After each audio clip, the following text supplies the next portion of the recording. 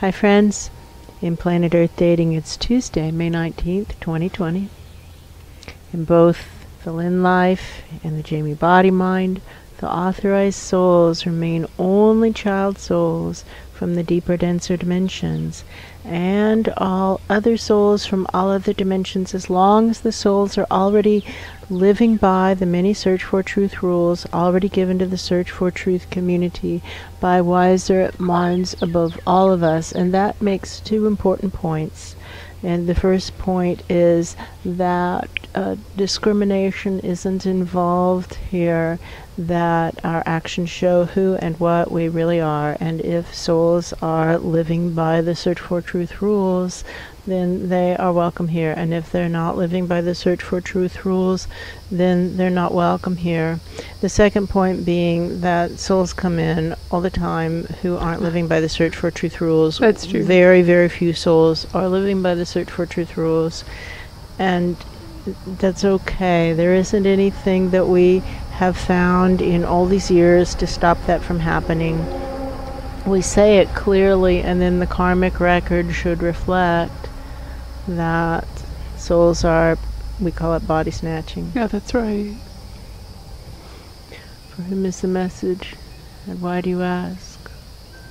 And what now to stop the destruction in a fair and just way? Somebody's asking, what about the child souls, and why do you let them have, they're saying, like a free pass? That's right. And we're saying that because we think that children who are trying to get to God should be allowed to stay in safe places. Oh, that's right. For whom is the message? Why do you ask? What now to stop the destruction in a fair and just way? And they're talking about these souls who have been hanging out here lately, who seem to be interested in finding a way to provide a soft landing for, I guess, spirit world society by living through human host lives. That's right. And as long as that leads to stopping the destruction in a fair and just way, we're okay with that. That's true.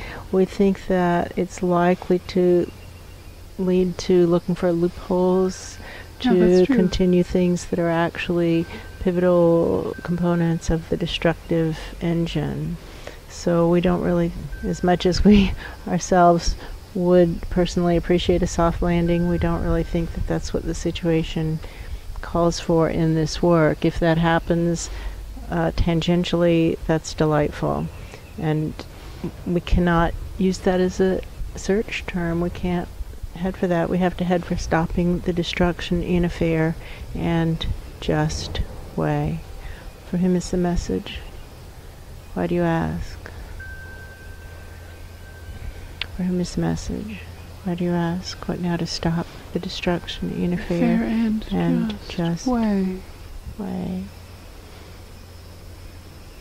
They're talking about homesteading. Yeah, that's true. And how in this COVID era, COVID-19, the economic shutdown as a result of the first wave of economic shutdowns as a result of COVID-19 That's right. is coming to an end. There's a test, an experiment being run on a grand scale, a planetary scale, various ways of reopening society, and lots of different organizing structures, that means governments, are going about it lots of different ways, and we'll find out what works and what doesn't work. And really it's a delightful process, because we have many countries and many states and many municipalities, and they're all going about it differently in their own individual ways. And so we'll get to find out what works and what doesn't work, and that's wonderful.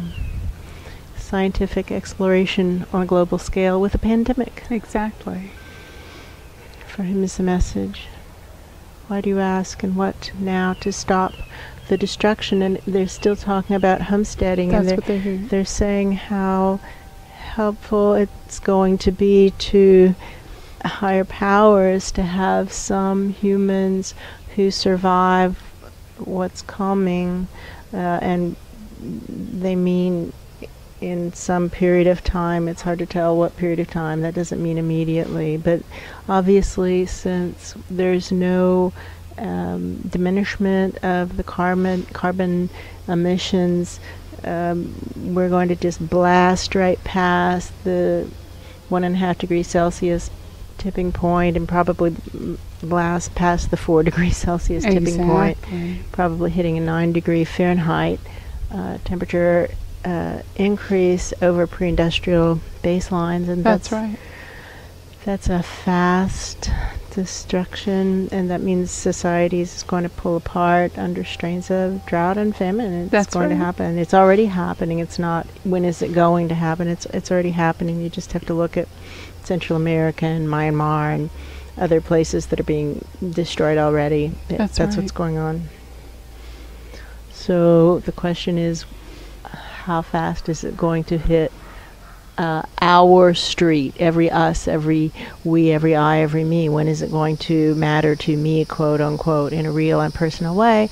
And what they're talking about is starting to homestead. And they're talking, this presence, this soul is talking about how Mother Mary seems to love suburbia, That's and it's right. kind of marveling at that and turning that over like a jewel. Yes. And talking about how with suburbia you do have a little plot of land, and you can create your little food forest. That's right. And you can plant your fruit trees, get them in the ground first, because it can take 5 years for a fruit tree to bear fruit, depending on what kind of fruit tree and where you live, etc.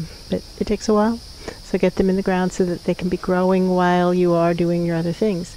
By the way, we have our first pineapple in our new food forest coming up right now. We're very excited. It's been 3 years. Pineapples take 3 years to produce fruit.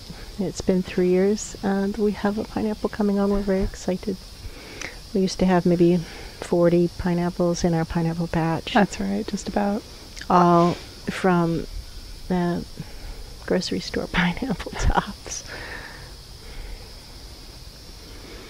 The point being that when we are feeling capable about raising our own food, we're less panicked, and we're not as likely to do ridiculous things, saying we had to, we had no choice. So this art of raising food as 2 generations lost for the most part, meaning you get to learn it again, but there's plenty of resources.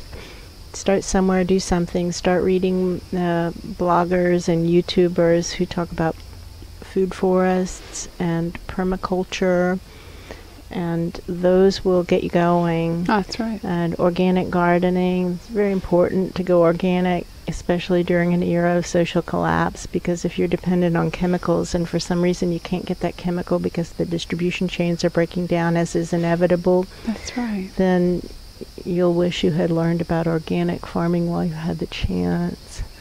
So to consider homesteading research as a new hobby, and to just start researching it, reading things and watching videos on homesteading and permaculture and organic gardening, so that you come to feel comfortable with the ideas.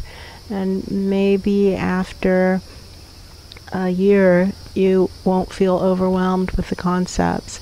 And along this same line, this speaker, whoever it is highly recommending that you volunteer for Habitat for Humanity. I hear you. To learn some useful skills, because most of us are 2 generations gone from having actual useful hands-on skills, and obviously some people do still have them, but most people don't. That's right. So to learn some useful skills, volunteer for Habitat for Humanity. We did. And if you're a woman, you're going to have to find a woman-built Habitat for Humanity job site, or they'll just put you in the corner sorting screws and nails. Oh, yeah. So you won't learn anything if you go to a mainstream Habitat for Humanity job site. You have to find a women build where there's only women on the site, no men on the site, and then you will learn. For him is a message. Why do you ask? For him is a message. Why do you ask? They keep pointing to this message that has come in multiple times today about things that haven't come together.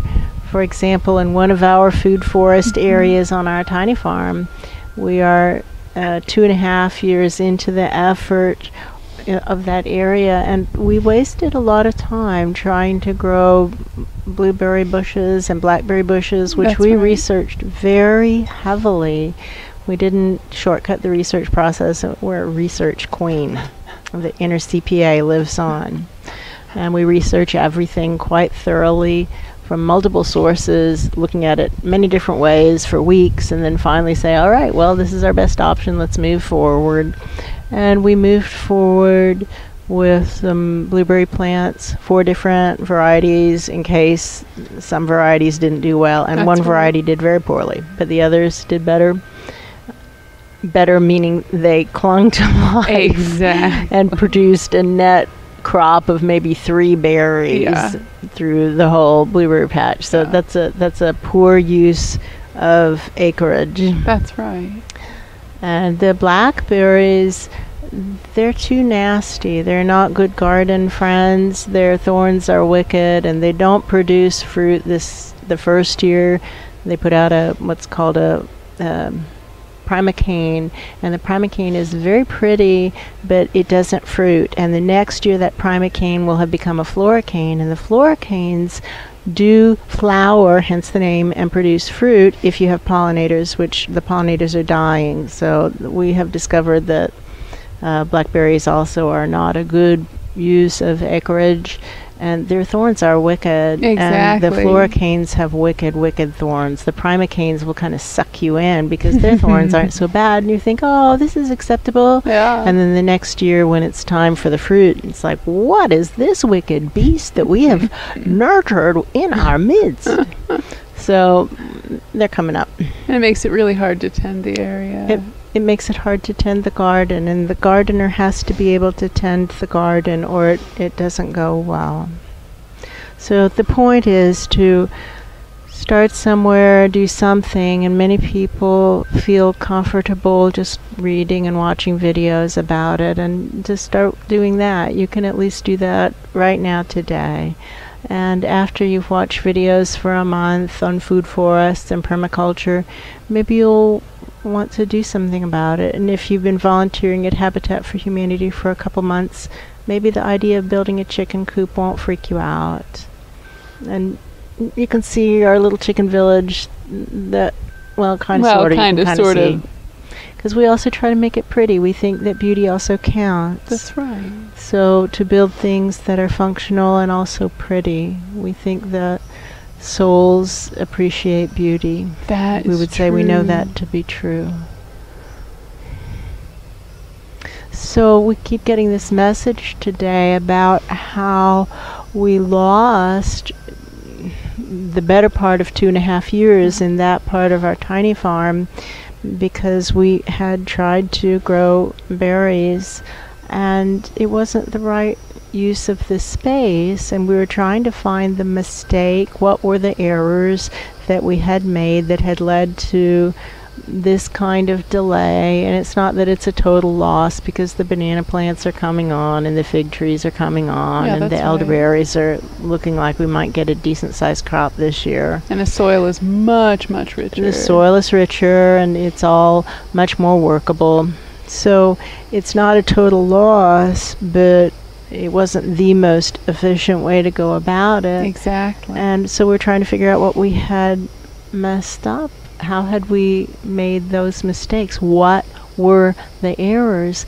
And all we can find is just an accumulation of tiny mistakes that occurred over maybe 40 years in this life, and something less than 28 years in that life. So these accumulations of tiny errors, Yeah, that's right. and each of them feels small, like a grain of sand, but they added up to a waste of a lot of water and energy and effort and money of buying the wrong kinds of plants. Exactly. So we know that that's important, and this accumulation of tiny errors matters. And then we also had this incident this morning that they're pointing to right now, where one of the neighbors has a big dog that gets into it with Baxter, and the big dog got off her leash and she came to attack Baxter during the morning bike ride. That's right. Making a very exciting moment. Yes. And bizarrely, the neighbor came back later not to apologize, but it's possible we misinterpreted what was going on, but it seemed like he came to collect an apology for having his dog attacking us in front of our own farm. Yes. And that's weird.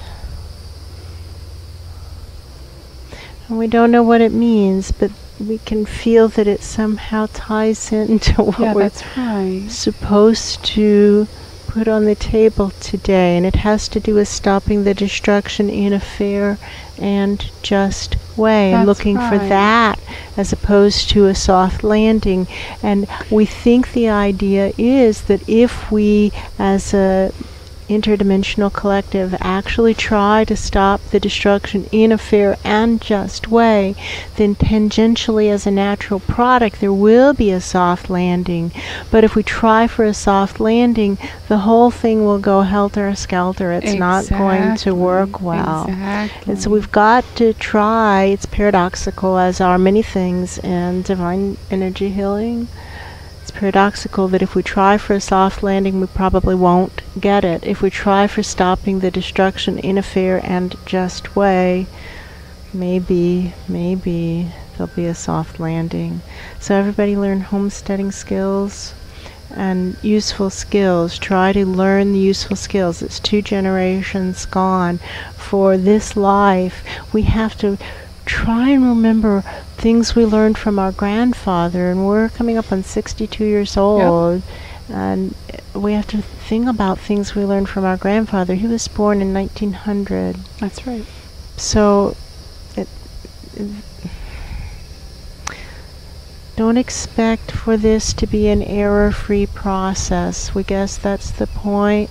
Expect you're going to make mistakes, even with all the research that you do, even if you call the extension office and research the university websites on the right plants and the right planting schedules, and then go to the nurseries and cross-reference everything and then check your varieties, and then go to the gardening blogs and ask them what they say. It's still going to go wrong. You're still going to have things that went wrong. That's right. But don't make that into a bad thing. To consider that life is a grand experiment, and here we are as a planet experimenting on a grand scale with a global pandemic, and isn't that exciting? And to remember that there's a 3 to 5 week lag between the start of the experiment and when the results start to become apparent, because of the incubation periods and the spread periods and the pace at which businesses start to reopen. So right about the end of June, we'll start to have some interesting information about how this reopening works, what works and what doesn't work. And we can look at various and sundry municipalities, states, and countries and see how they've gone about it and see what the results are. For him is the message. Why do you ask? Like, start somewhere, do something, don't expect it to go well, don't let it dissuade you. Have an attitude of experimentation. Hey, we're doing it at planetary level. Right. We'll get to see. All right. All right.